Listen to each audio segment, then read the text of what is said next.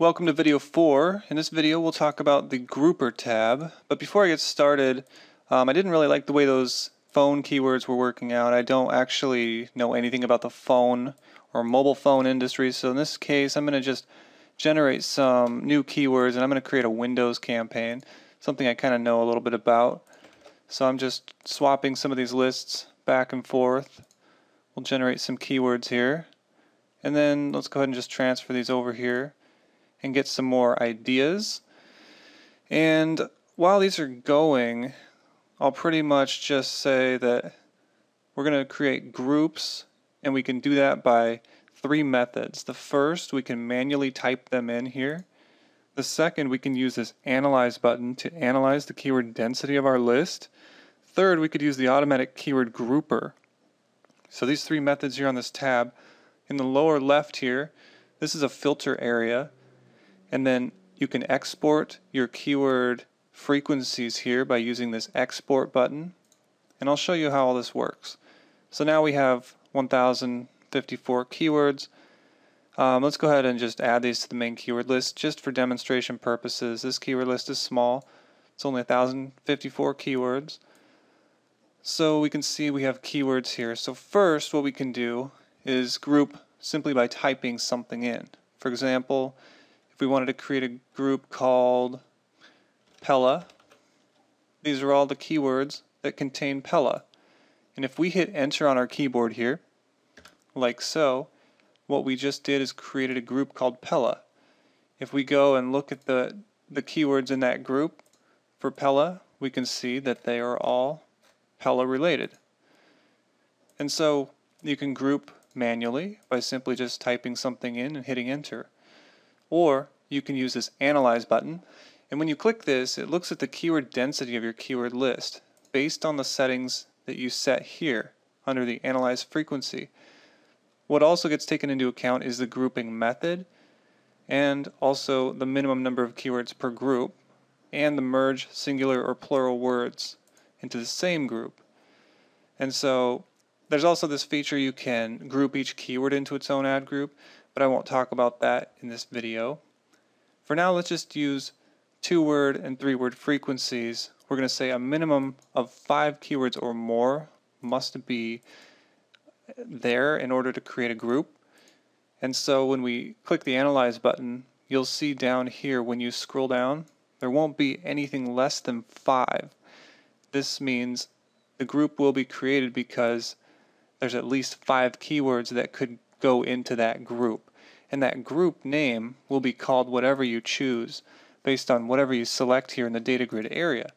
So for example, if we wanted to create a group called vinyl windows, we click that, and we could either create the group, we could delete the keywords associated to vinyl windows completely. If we select this delete groups, it deletes anywhere in here that contains vinyl windows, that phrase. Likewise, we could click negative, and that will do the same thing. It will delete all the vinyl windows keywords from this main keyword list area, but it will also add the phrase vinyl windows down here in this filter box as a negative keyword to think about. And so it basically just allows you to create a list of negatives. So let me show you how that works. Let's actually go ahead and put this on 1-word frequencies, save changes, and now I'm just getting the 1-word frequency of this list. And so maybe video is something we don't want to bid on. Definition, so people looking to define what X window means. Maybe citing, maybe we don't do citing for our replacement window company.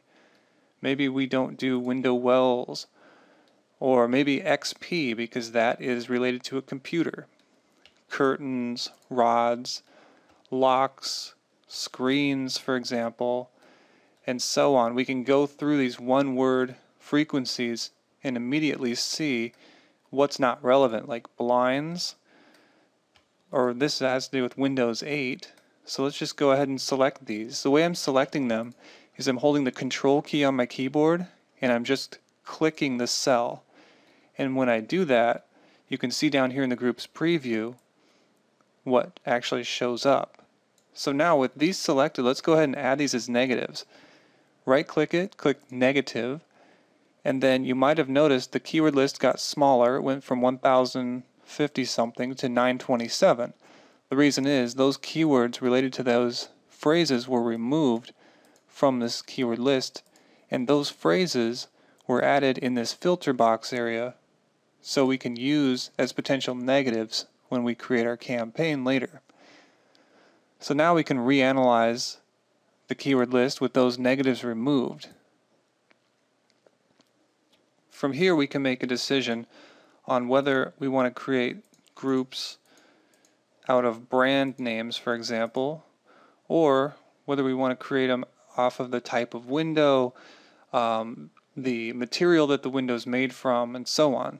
So here we have double hung windows. That's a type of window. You see how there's double hung windows and double hung window. There's singular and plural version of that.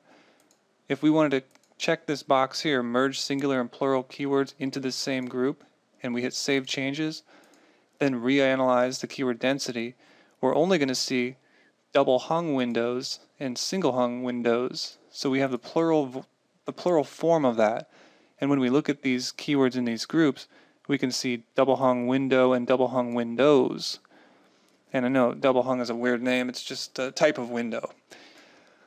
So we can select these by holding the control key again, and we can say, just ask ourselves, what would be a good group? What would be a good name for a group?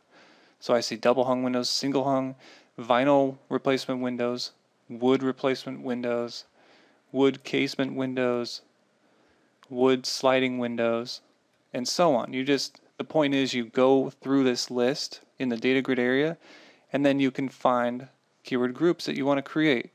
So let's go ahead and just create groups. I do that by right clicking it and clicking create groups, or I can go down here and click this button down at the bottom that says create groups.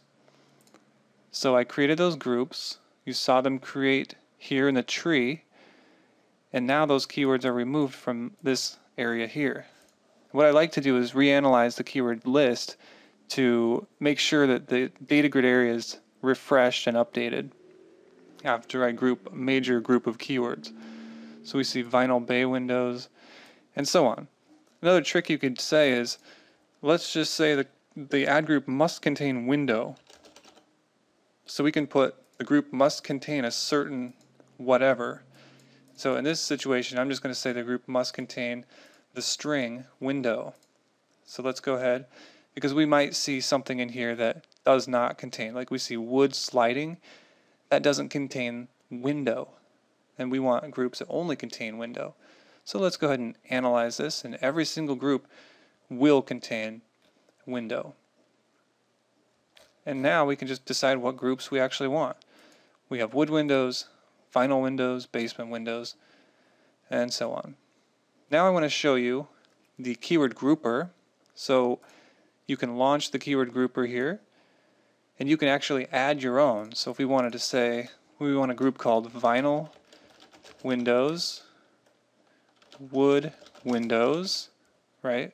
Hit OK, and those groups are there. If we hit next, we can see a preview of what those keywords will go into those groups. So this group would have 92 keywords, vinyl windows would have 147. So I'm not going to create groups. Let's actually use the generated common themes button, and that's going to look at our keyword density of our list using the settings within the program here, just as it did before. We can hit next to preview what exactly would be created, and if everything looks good, in this example I'm just going to say everything looks great. Let's just hit finish. So now we don't have any keywords left in our keyword list. All of our keywords have been grouped. There are no keywords left to analyze. One thing I did want to show you is you can export the results within this data grid area. So we see this column, this column. We can actually export these results by clicking export. You'll get a preview. You can go up to file, and then you can choose CSV or Excel, whatever you choose. And here, don't mess with anything. Really, I never mess with anything. Just hit OK. This is going to ask you where to save it. Let's go ahead and just save it wherever. Hit save. And then it'll ask you, do you want to open this file? So when you say yes, this is what you see. So you can export the keyword frequency of your keyword list into a format that you might be familiar with. For this example, it's in Excel. So that is how you kind of use the grouping methods within PPC Campaign Generator. Since we already have our groups created now, in the next video I'll show you what you can do on the Groups tab.